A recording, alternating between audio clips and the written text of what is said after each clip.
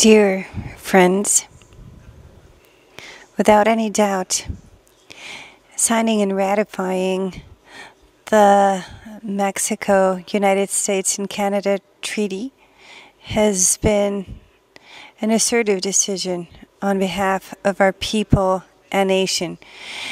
Economic integration in full respect for our sovereignty is the best instrument to face the competition stemmed from growth in other regions of the world, especially the productive and commercial expansion of China.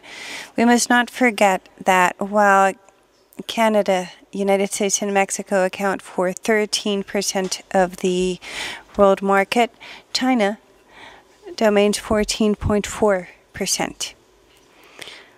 And this imbalance started out only 30 years ago. In 1990, China's share was 1.7%, and North America's was 16%.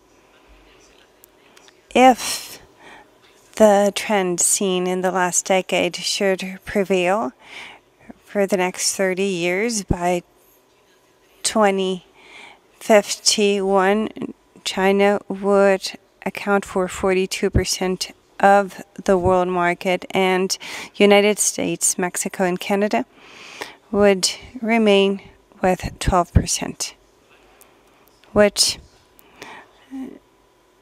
would not only be in an unacceptable disproportion in the economic sphere, it would keep the temptation alive to bet on sorting out the disparity with the use of force, which would put us all in danger. This is why the best, the most convenient thing is to strengthen our economies, to strengthen our trade operations throughout North America and the entire continent, because there are several advantages. Among them, we have the workforce. We have a young and creative workforce with technological development and with wealth of natural resources. The distance between our countries allows us to make savings in terms of transportation, and there is sufficient demand within our markets. The per capita consumption of the continent is $18,000 on an annual basis, whereas it is $4,000 in Asia. Nonetheless, currently, consumers within our region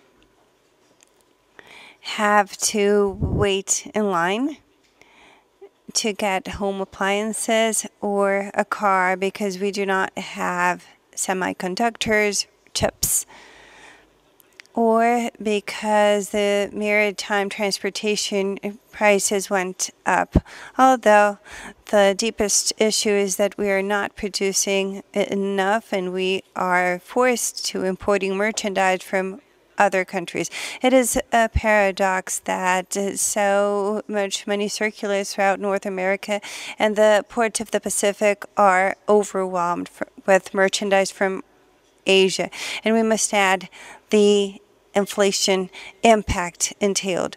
Why can we not produce in North America what we produce? Well, of course we can. It is a matter of defining an regional economic strategy. And of course, this happens because we need to jointly plan our development, and we should also foster a productive investment program throughout North America to replace the imports. And we must jointly define specific objectives and leave myths and prejudice aside. We should no longer reject immigrants, because in order to grow, you need workforce, the workforce that you do not necessarily have nor in the US nor in Canada. Why not study the workforce demand, the labor demand, and open the migratory flow? The commercial treaty is a valuable instrument to consolidate our productive processes by embracing the huge potential represented by the internal market that will allow us to grow and develop as no other region of the world on behalf of our populations and nations. President Biden, no president in the history of the United States has expressed, as you have, such a clear and certain commitment to improve the situation of the migrants. And thus, I wish to express my acknowledgement. And I particularly refer to your proposal to regulate the migratory status of 11 million people who live and work honestly in this great nation. I hope that you have the support of Congress and the members of both the Democrat and Republican parties. Mexicans will be mindful, and we will, in turn, express ourselves with respect and honesty, and we will know how to correspond with gratefulness, with gratitude and friendship.